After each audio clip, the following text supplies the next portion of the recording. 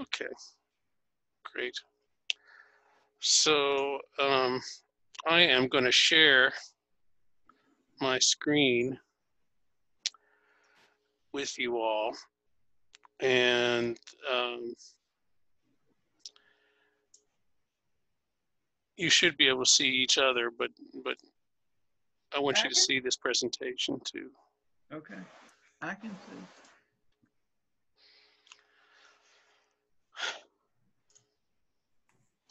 All right, so we're going to try to utilize this training to help you select leaders according to God's will. And have all of you been on a nominating committee before? I have not. You have not? That's probably the one thing you haven't done with this church, John. I wouldn't say that, but anyway, that's one of them. Okay. Okay. So what we're going to be doing in this training, the agenda is we're going to discuss the meaning of call, and we're going to kind of get into the details of what a called leader of our church should look like. And then finally, we'll take a look at the nuts and bolts of how you will do your work as a committee. So, what is a call? What does it mean to be called? And I'll just open the floor to anybody who has a sense of what the answer is.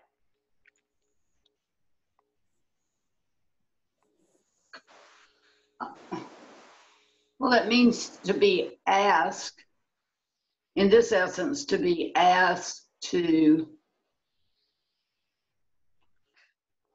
listen to your heart, listen to what you think might be God's will and purpose. Mm-hmm. Mm-hmm. And then make your decision based on those things. Right, right. Okay. But that's what it means to me. Yeah, okay. Good. I'm sorry, go ahead, Grace. I just said I think that's good. Mm-hmm. Is being called something that comes from within or from without? I guess in this instance, it's more like that God is calling you to do something. So that would be, that would be from Him, not something that I called you and asked you to do, but it would be something that God asked you or wanted you to do. Mm-hmm. Yeah. Mm-hmm. I think that's right. And that's kind of more of the root meaning of the word call, all right? You don't call yourself because you are conscious of your own mind and your own presence and what you're mindful of your own agenda. But when somebody who wants to get your attention, they call you. They say, hey, John. Hey, Nancy. Hey, Grace. Mm-hmm. I want you to do this. And it doesn't necessarily fit with what your plans are. Okay. So what are the other ways that we acquire leaders? We elect. Mm-hmm. We ask. We just ask mm-hmm. people to serve in different capacities. Mm-hmm. Right. How were kings made back when kings were the way that the people were governed? Well, they were ushered in by their by who they by their families, by the family they belong to. I'm thinking particularly of English being tutors or they inherited. Mm-hmm. They inherited the job. Yeah, I guess so. Right. Now, and inheriting, you know, is kind of went to great lengths sometimes. I mean, you know, you would have the throne be suddenly vacated without a clear heir, and so you'd have to go through bloodlines to find out who would be the next person In line. to inherit the throne. Mhm. Right, right. Yeah. So that's called primogeniture. The idea that the first child of a family would be the inheritor from the parents. But there are also instances like in the Bible when kings were raised up among the people, right?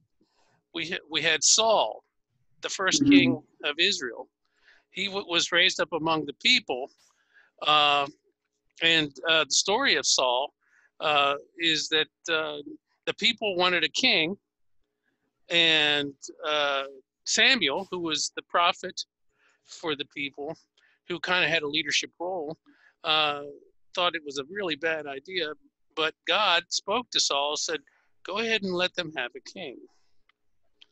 And Samuel said, "Okay, but you're going to have to."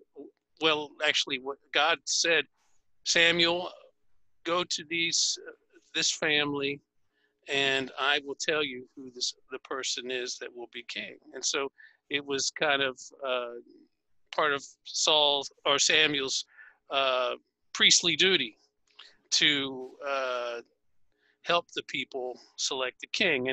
And from that time forward, God always had a hand in selecting the king. And if you remember the coronation of Queen Elizabeth, she was anointed in the tradition of Saul and David and all the other successive kings of the Israelites, and then later the Israelites and the Judahites.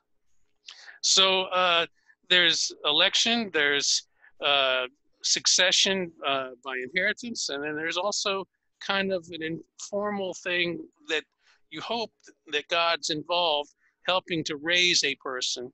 That's why when Jesus, the time when Jesus lived during the Roman occupation of the area of Palestine, there were a lot of people looking for messiahs, and they kind of equated messiahs with people that could stir up excitement amongst the people, and consequently, there were a lot of false messiahs.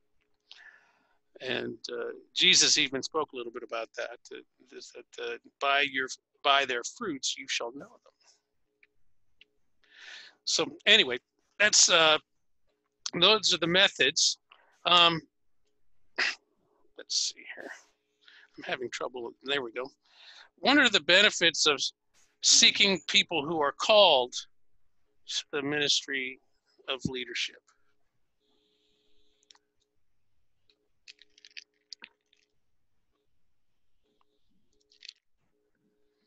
Well, I would say it's a democratic way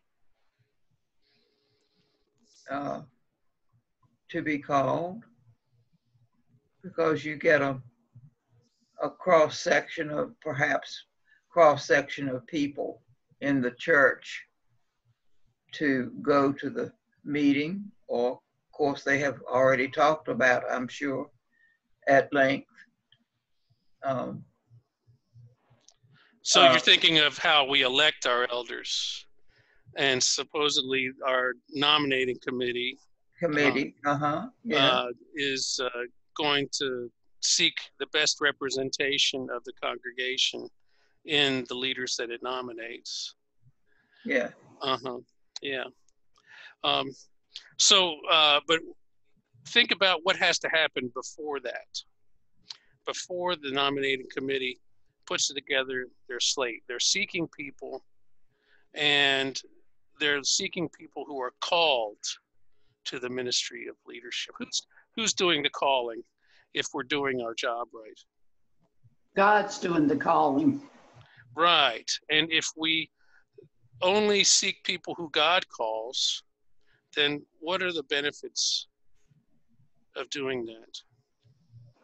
Well, if God calls them, then you know that they are equipped and up to the task, and you would think that they would be, if not, necessarily, naturals at it or whatever, that they would be passionate and persistent about the task, rather than just looking at it as a job or something that has to be done. It would be something that they feel committed to or strongly about. I think that's exactly right, John. If you are careful to discern what God is doing and calling somebody, and you feel that the person that you're approaching is called to that ministry by God, then there's really very little wrong that can happen. Because God is selecting a particular person at a particular time in the life of the church to do particular work. And they may not have been the most experienced or the most skilled, but like you alluded to, they may have a passion that they may never have even realized they had until they were put in the right circumstances. And given the work of the Holy Spirit, they were the exact right person. And that's not anything you can figure out. You have to rely on God. Thank you all for that. That's great. Okay, so roles of the called. Just think about the people who were called in the Bible. Can you rattle off a few characters' names in the Bible who were called? Moses. Moses was called. What was his role as a leader? Well, Moses had to lead the people out of Egypt, and if I recall correctly, he complained and said he wasn't very good at speaking and wasn't really well equipped to do that. That's right. That's exactly right. Give me a second here. I am going to, I think somebody is wanting in, so I'm going to try to get them admitted. Let's see. Yeah, all right. Cameron wants in.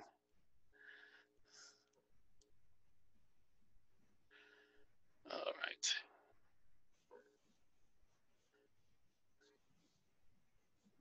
Let's see. I'm waiting for him to get on board. Cameron, can you hear us? Yes, I can hear you. Okay, great, good. We have Grace Fishel and John Shives and Nancy Crow on board with us here. Cameron. Hello. It's fine to turn on your video if you want, or if you're afraid you're going to scare us with your hairdo or something. It can't be any worse than mine.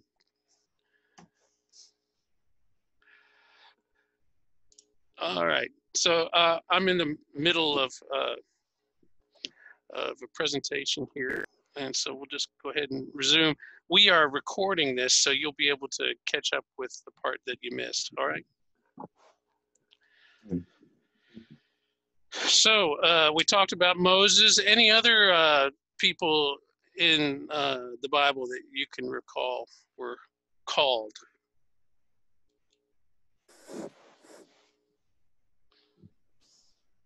How about Joseph? Well, Joseph, in Genesis, Joseph? Yes. The second to last Joseph son. The coat of many colors, Joseph. Right. Yeah, what role was he called to? Well, I'm running my head through the story. Well, he was called to one of leadership when he was in Egypt. Mm-hmm. But then I think it was the reconciliation with his family and bringing them to God and to each other. Yep. Yep. I think there That may was, not be right. That's just what I'm thinking. well, I think that was the net effect of what his leadership role was able to do. And um, as far as his own family was concerned, he did affect the reconciliation, and the power that he had was that his brothers knew that they had wronged him. True. And his ability to forgive was the power that he had as far as they were concerned. Yeah. And so he was called to that role, I think, that well, and he would be an example to others based on his forgiveness and his, those other kinds of things as well. I think. Right. The other one I was thinking about was Paul. Paul was called. Oh yeah. Yeah, Absolutely. Yeah. Jesus literally called the disciples, didn't he? Yeah. True. Right. So the disciples were, as the name disciples indicates, they were followers, but eventually they became apostles, right? And so being called doesn't necessarily mean that your current status in whatever circumstance you are, supposed to be working in is going to be where you end up in life. A calling is maybe an invitation to grow. So there's all kinds of roles that God calls leaders to. Think about the roles that leaders have taken in our nation. What was Franklin Roosevelt's role besides just being president? What do you think his, from a relationship standpoint with the people of the United States, what was his role?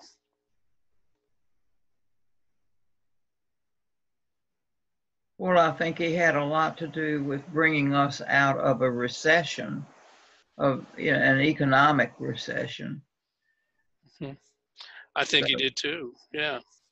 And emotionally, what was the effect of his work as president? What was the emotional effect?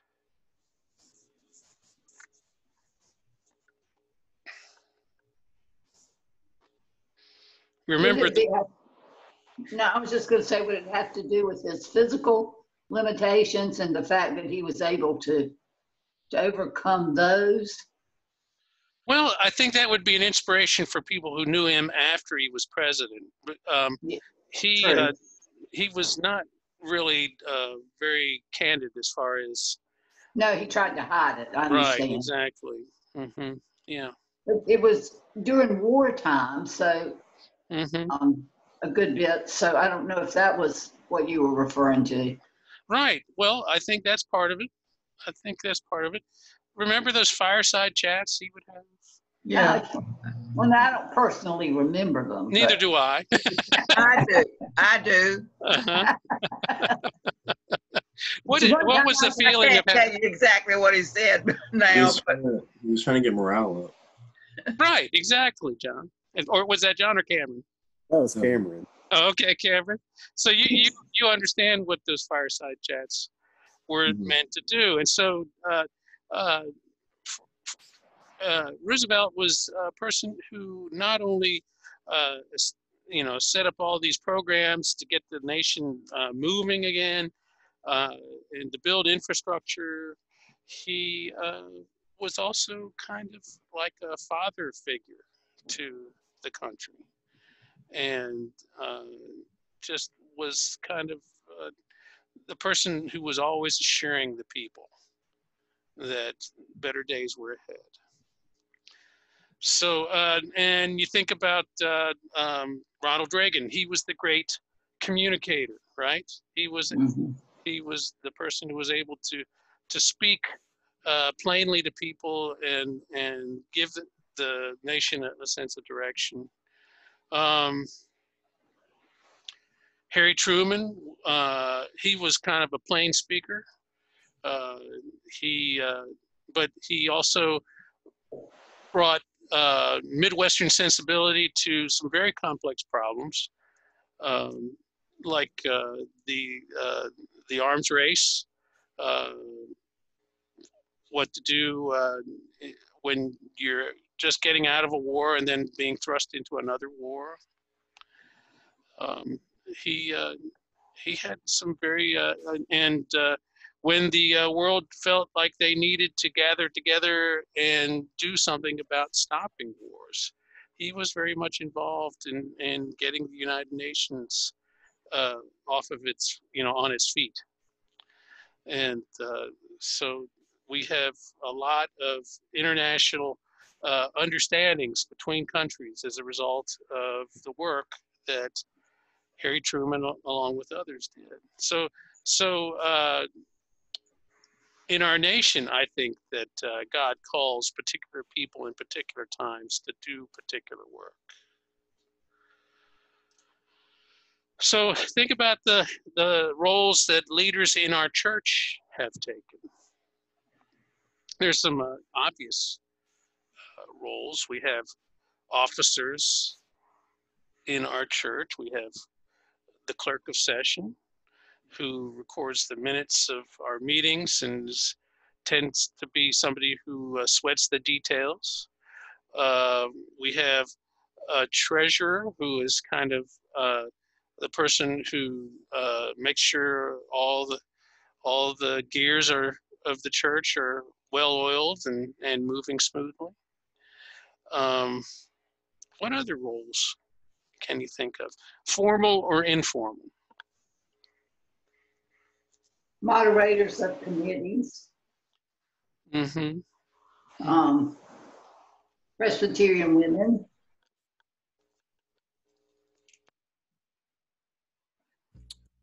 Is there a particular role you can think of amongst the Presbyterian women?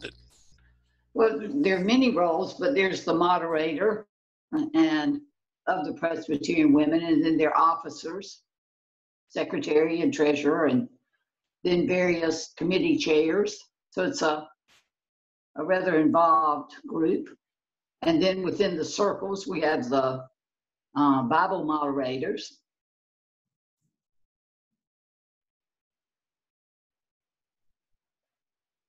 I'm sorry, I muted myself and forgot. Each one of those people kind of have a certain, I mean, you wouldn't go and select somebody who didn't seem suited for that particular role to do that. That's true, I think. And so you have kind of a characteristic, a list of traits that you have in your mind that helps you match up a person with a particular leadership position. I think you do, and Yeah. We all have different gifts, of course. So you look for that, I think. So now let me ask you a question. What part does discovery have in calling somebody to a leadership role? John kind of caught on to this earlier. So what part does discovery have? I would say in the truest sense that really it's not something that, that you have to look for. You don't have to look for traits in somebody to call them. And I wouldn't say that maybe sometimes the person who is called even knows, that they have those traits. If God is responsible for the process, you sort of discover that at the time. It comes out at that time, or as time, goes forward, that's how the discovery process comes. It's not something that necessarily is known to everyone that, oh, he would be a great whatever because he is very well spoken, or she would be excellent at this task because she is so well organized. It's more of, God has this in mind for this person, and that's how it all works out.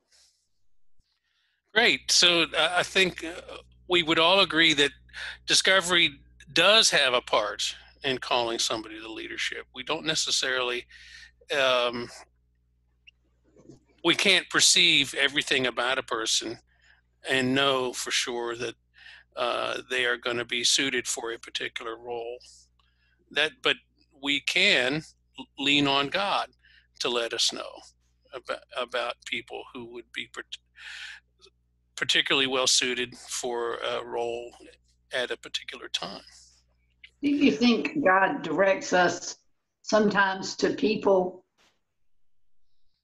I think to help them develop their gift, or develop that maybe they're not even aware that was something that they would be able to do? Oh, I definitely feel that way. Yeah. I do too. That's why. Mm-hmm.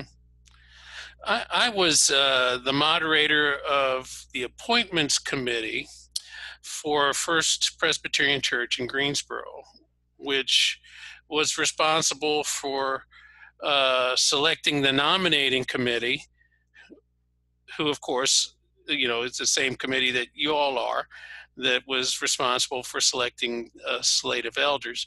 But also the appointments committee was responsible for placing committee moderators with committees for 15 committees of session. And wow. Yeah, we also set the vice moderators, and then we also found people that the moderator might want to place on their committee.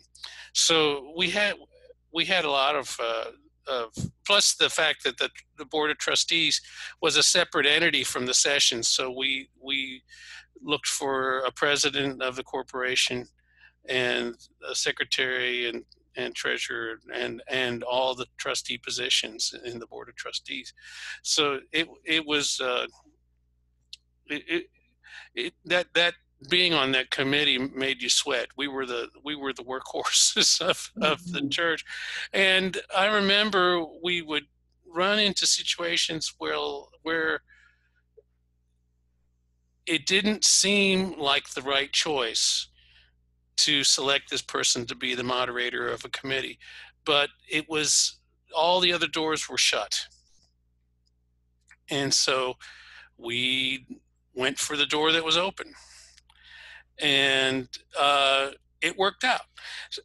Sometimes it didn't work out, obviously, but it did work out in the long run, because you're thinking about the entire what the life of the committee, and how it affects the entire ministry of the church, and those things, like I say, they just kind of work out. You're not always going to have an amazing leader in a particular committee, but maybe that gives other committees a chance to get caught up or to figure out some things, so things are coordinated by some miracle. So it's you can look back at things and see that sometimes. So does that answer your question, Nancy? It does. Mm-hmm. It does. All right. So what part does a person's skill set in calling a person to a role?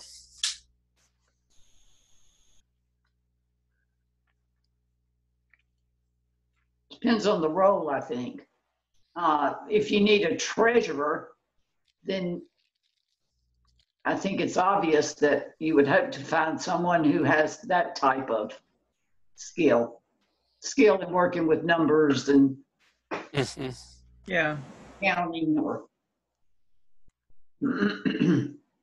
So it's not necessarily all one thing or another.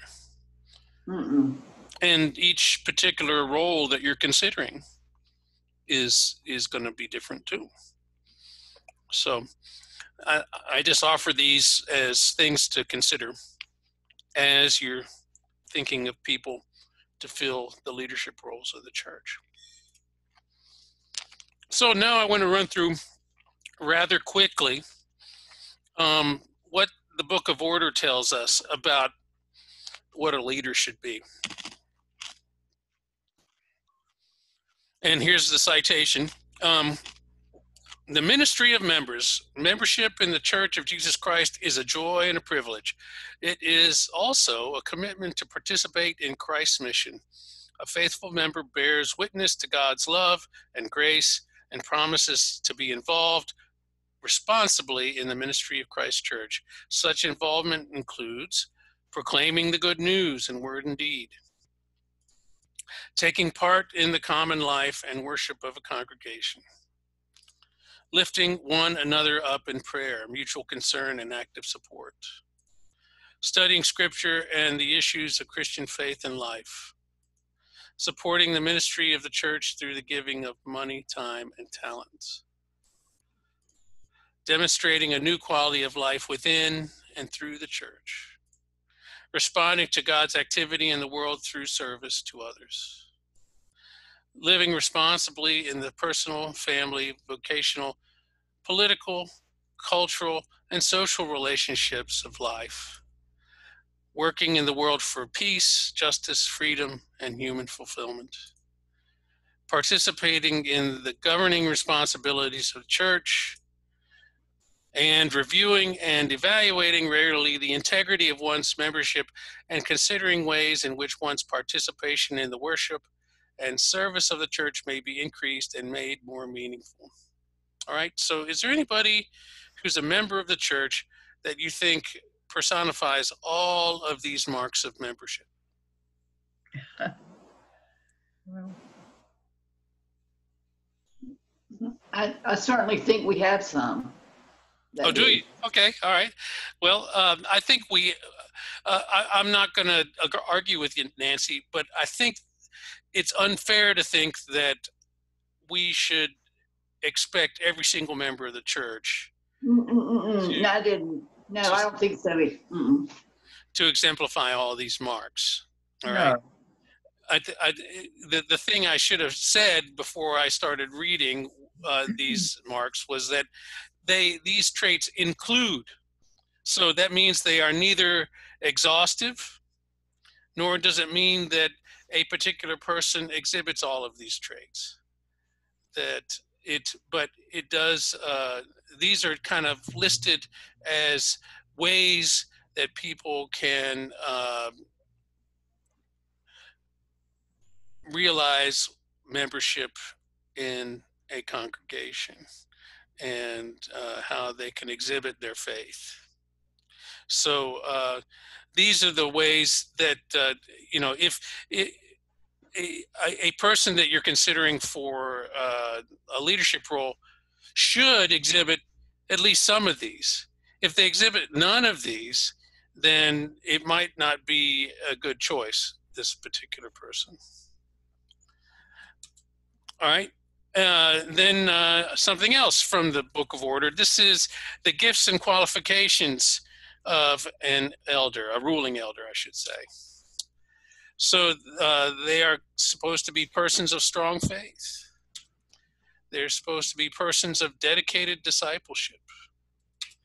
And they are supposed to have a love of Jesus Christ as Lord and Savior.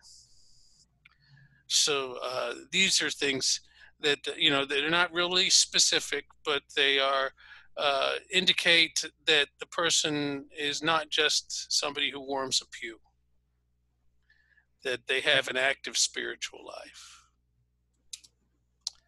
So the duties of a ruling elder, according to the Book of Order. Ruling elders are so named not because they lord it over the congregation, but because they are chosen by the congregation to discern and measure its fidelity to the Word of God and to strengthen and nurture its faith in life. So that is a responsibility. Now, luckily, I think our congregation shares that responsibility so well that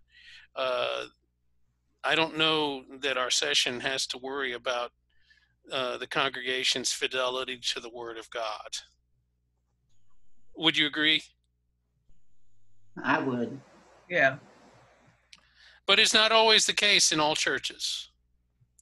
And so the session is kind of the gatekeeper, the arbitrator, not the arbitrator, but somebody who is always kind of warily looking at the spiritual life of the church and making sure that it is the best it possibly can be, and not so they can lord it over the congregation or set themselves up as a judge of the congregation, but so they can consider this a problem that they can actively endeavor to solve. So, and when I was an elder at First Presbyterian Church, I would get approached by people who would say, "Did you know this?" And the church was so large that very often I would say, "No, I didn't know that." And then I'd have to decide, well, what do I need to do about that? But those things are things that come up from time to time, because we don't always know what every piece and part of our congregation is doing at any given time. It's easier with the smaller church, obviously. Ruling elders together with teaching elders, that's me, exercise leadership, government, spiritual discernment and discipline, and have responsibilities for the life of a congregation as well as the whole church, including ecumenical relationships. So that's another duty. I share with the session, with each of the ruling elders, the responsibility of leadership. So when an elder is elected by the congregation, they shall serve faithfully as members of the session. When elected as commissioners to higher councils, ruling elders participate and vote with the same authority as teaching elders, and they are eligible for any office. So when you select an elder, that person is able and sometimes called to serve in more inclusive bodies above the session. I have not served on a committee with any of our church members in New Hope Presbytery, but I hope to someday. I hope that somebody will feel called to serve on a committee at the presbytery level, or maybe at the synod or the General Assembly level. So that would be a wonderful thing for our congregation. Yeah.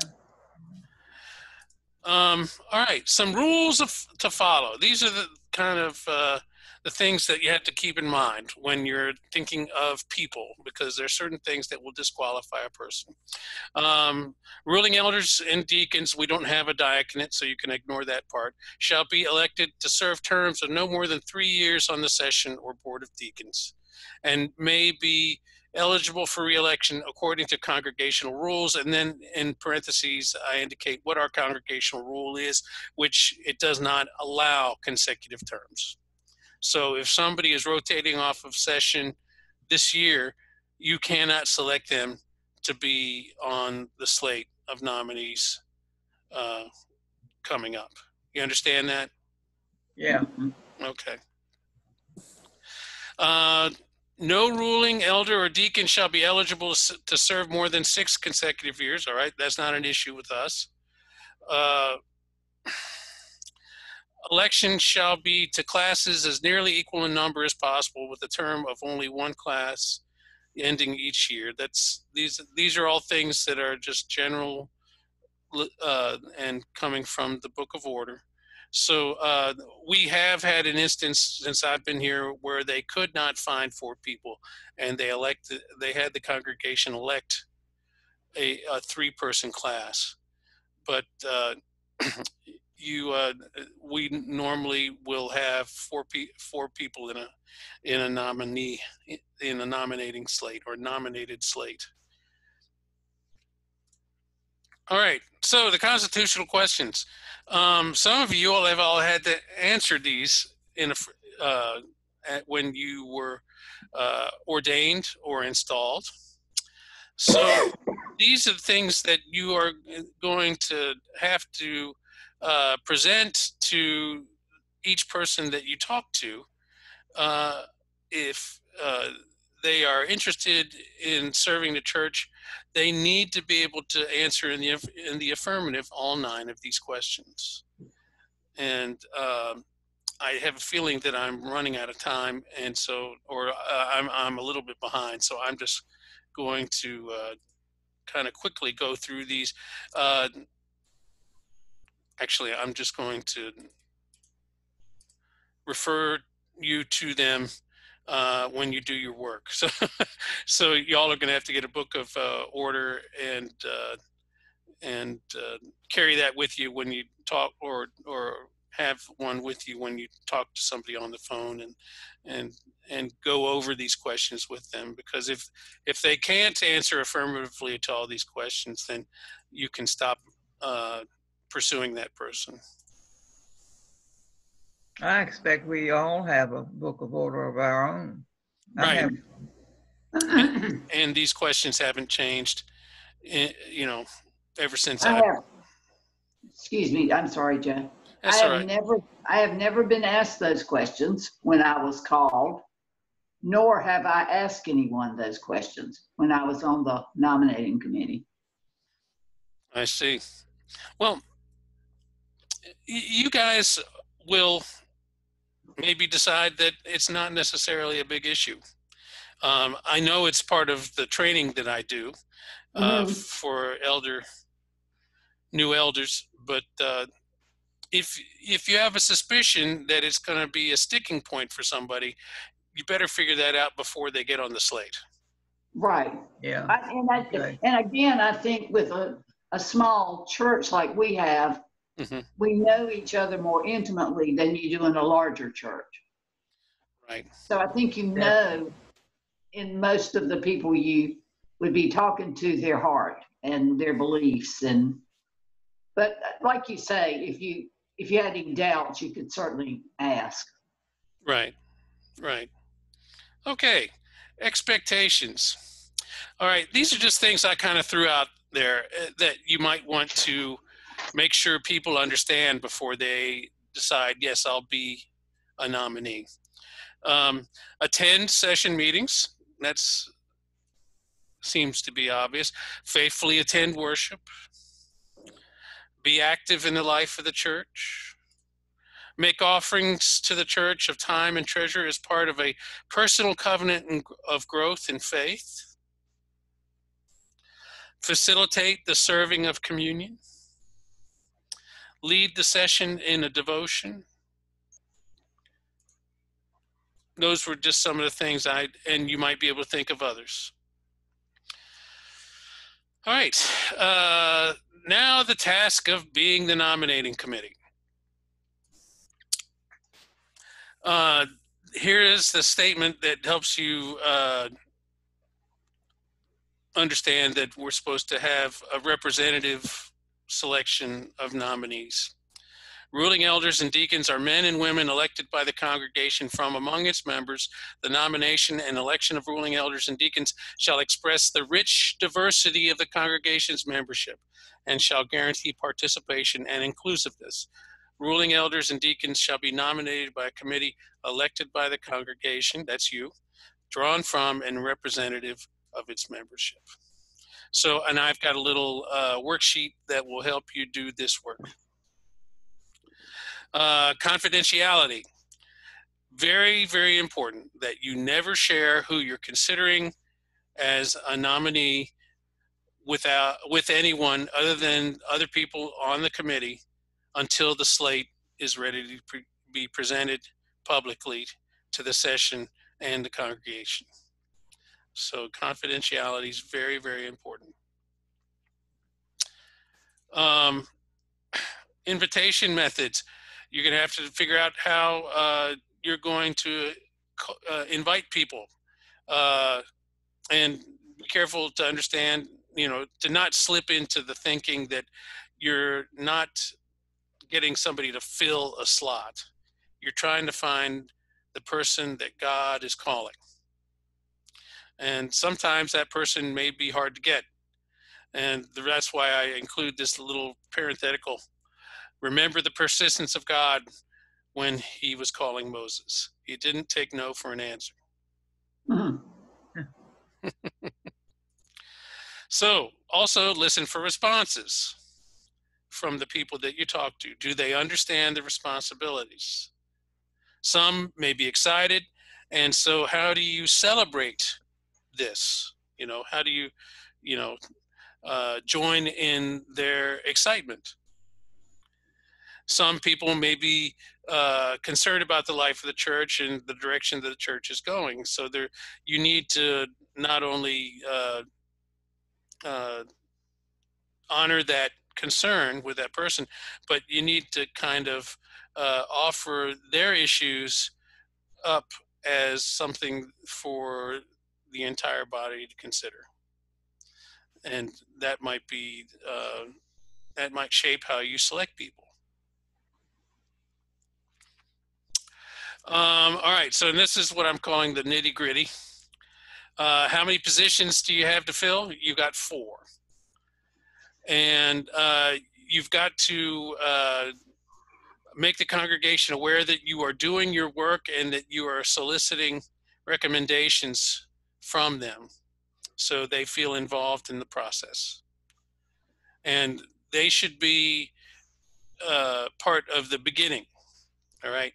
So it's not necessarily a good idea to start your work and then say, oh, by the way, the congregation, we gotten somebody suggested from a congregation member. That you should begin your work having that information ahead of you, in front of you, in other words, so you can give equal consideration to all the people that you're thinking of. You understand what I'm saying? Mhm. Okay. That way, if those persons, if somebody makes a selection and comes back to you and say, well, that person didn't make it on the slate, what happened? And, because of confidentiality, you can't really explain all the nitty gritty, but you can say, you can assure them and say, yes, we got your suggestion and we considered them alongside all the other people who were considered, and we prayed about it, and we felt led to go a particular direction, and that didn't include your suggestion.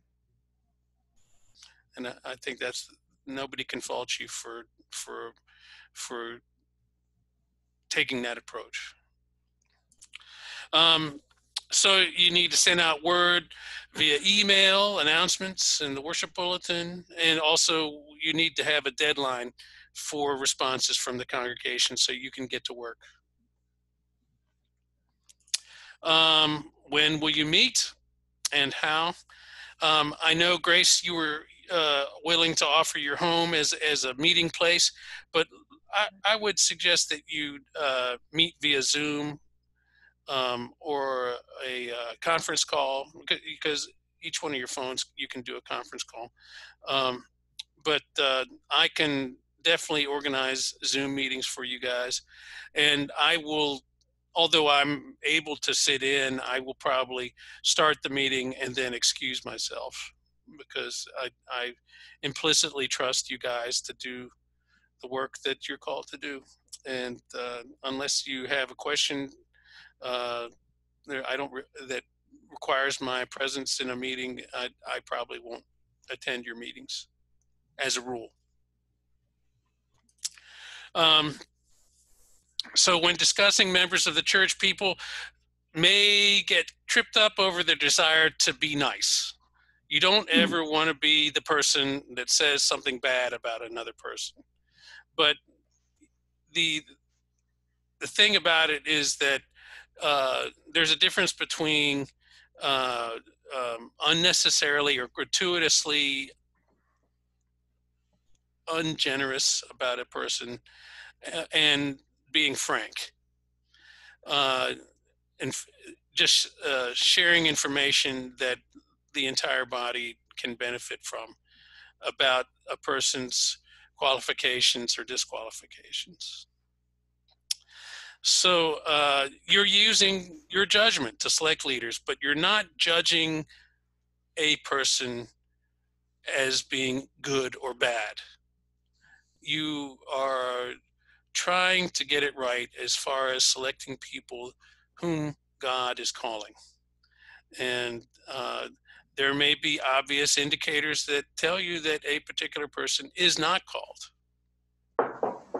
And if one of you know that, but the other people in the committee don't know that, then you should share it. And as frankly, but without any kind of meanness and no one should attach the sense of being mean to what gets discussed. You just should have an atmosphere of being able to discuss openly the attributes of each person that you're considering. All right, reasons to avoid, or let's see, yeah, things that kind of come up as a matter of the committee discussing and doing its work that you should avoid. It's been a while since they served, so we need to give them a chance to serve again. Or that they've been sitting on their duffs too long and we need to put them back to work. not always coincident with a call. This person needs to do their share. Kind of the same thing, only different. We may get them active through election to an office. This is the way Denise tries to get people involved in choir. She tries to get them involved in ancillary things to the choir. John, I think you were part of the choir for just one little thing when the men were singing a piece of music. But obviously you didn't feel called to the choir.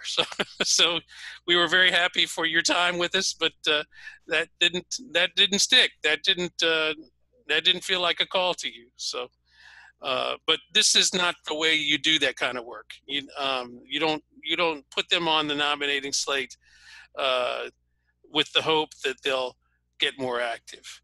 These people should already be active.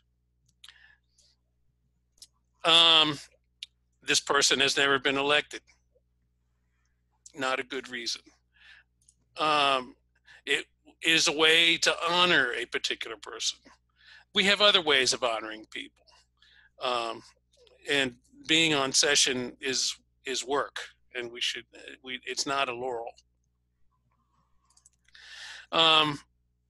What committee officer vacancy do we need to fill? All right, this is kind of a fill the slot mentality. So we need to avoid that. So questions to ask when considering a candidate. Do they exhibit the marks of membership? Do they exhibit the gifts and qualifications of a ruling elder? Is he or she able to carry out the duties of a ruling elder? In other words, are they able to attend the meetings? Does their work take them out of town a significant portion of the time and make it hard for them to do the work on session? Has the person had experiences that provided preparation for leadership?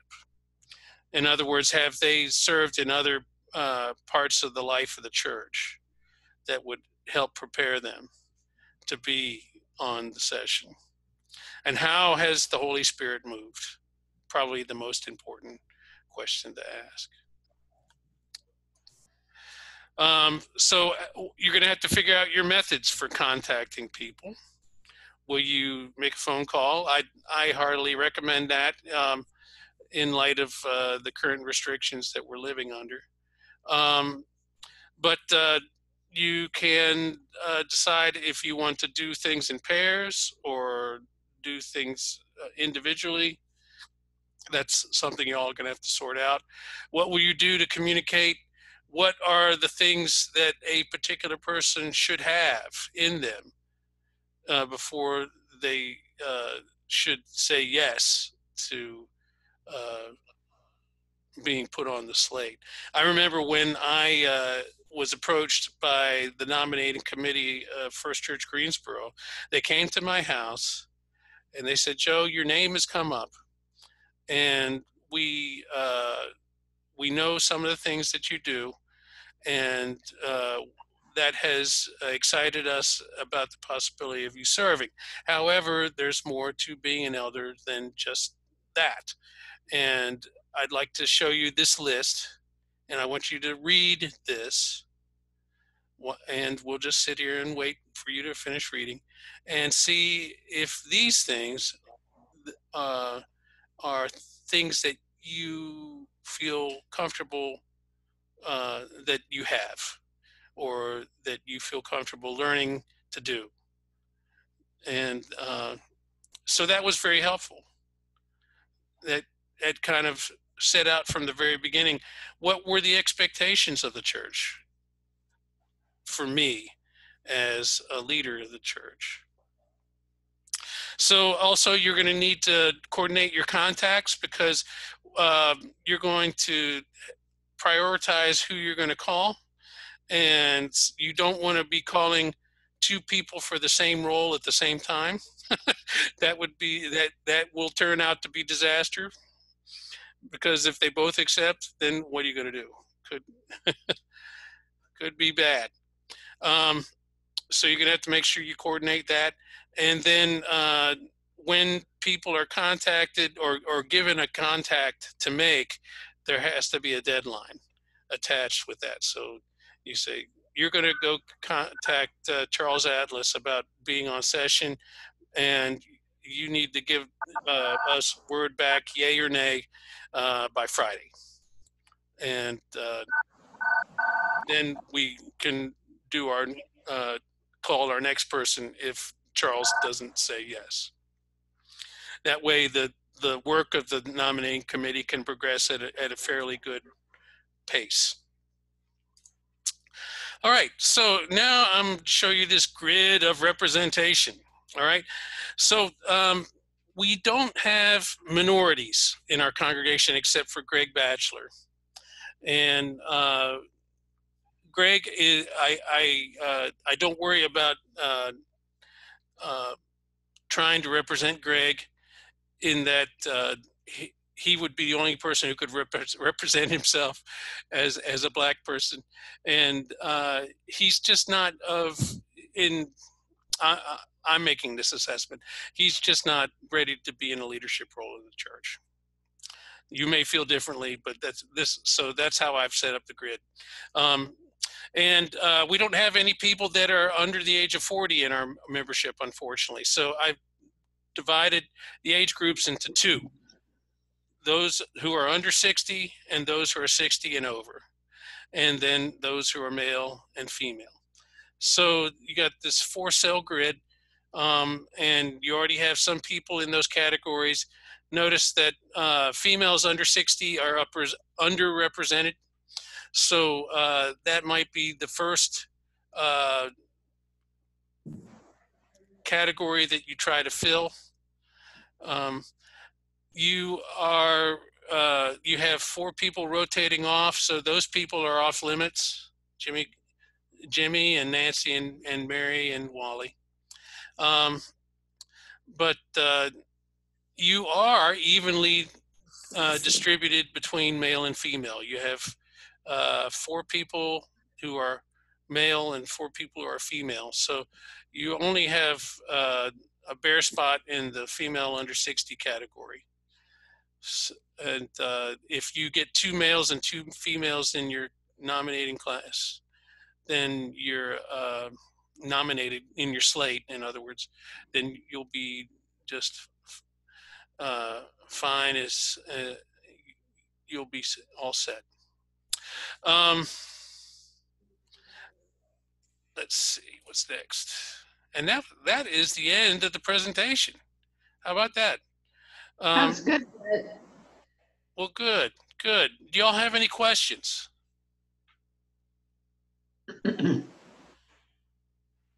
What is our deadline as far as presenting to the congregation? Isn't that September? Yes, we really need to have a slate to vote on by September. Gotcha. You can look at the church officer manual and look at the kind of the schedule of events at a glance. It's in the first part of the officer manual to tell you exactly. Okay. And I can show that to you. Let me see. That's okay. I thought it was September. Right. And there's also the duties of the nominating committee that describe in great detail what your schedule should be. So I can provide you with copies of this presentation. I can provide you with a list of all the church members and their ages. I can provide you with, well, I can provide you with one more thing. And this is the way that I urge you to consider selecting your nominees. And I'm going to show this to you real quick.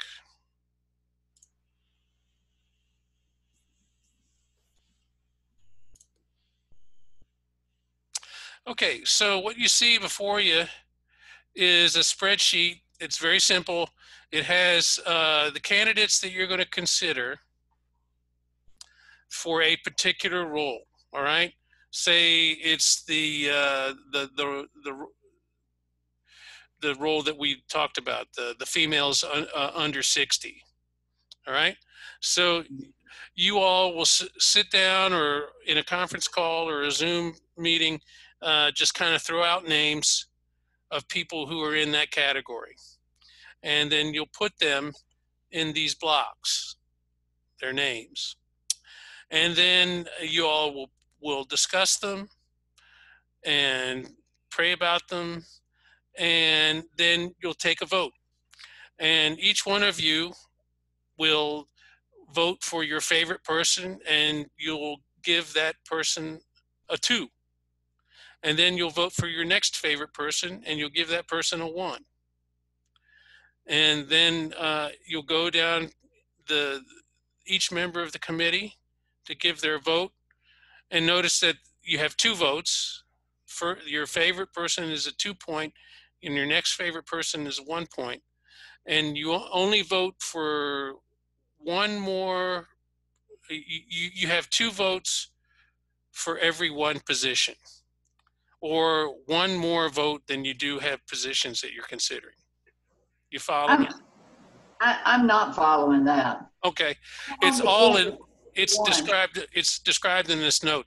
Suppose that you are you have satisfied selecting all of the people that you can get for females under 60. All right. So you've got 2 females, one's under 60, one's not. All right. Then you have the ability to select your male candidates. All right. And rather than choosing each person individually, you decide that if they're in the category of 60 or under, or 60 and over, you're not going to worry about that so much. So you can select 2 candidates. You can vote for 2 candidates, all right? Or in other words, you want to come out with 2 candidates to approach. All right. Yeah. And the way you do that is you vote for 3. You vote for your favorite, your next favorite, and your third favorite. Okay. And that way you have a chance of, if somebody declines, then you've got other people that you can pick on. And of course, you start by tallying everybody's votes, and the one with the most points is going to be your first choice. The one with the second most points is going to be your second person to call. And the Okay. one with the third most points is going to be your third person to call. Okay, got it.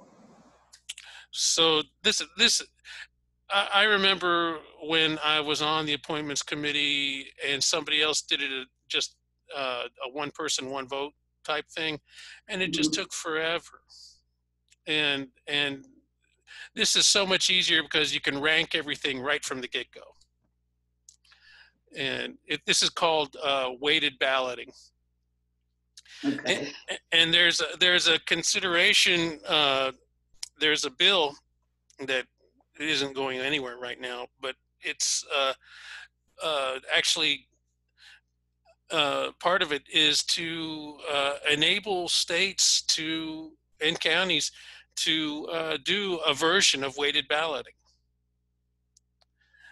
It's done a little bit differently, but it's the same strategy.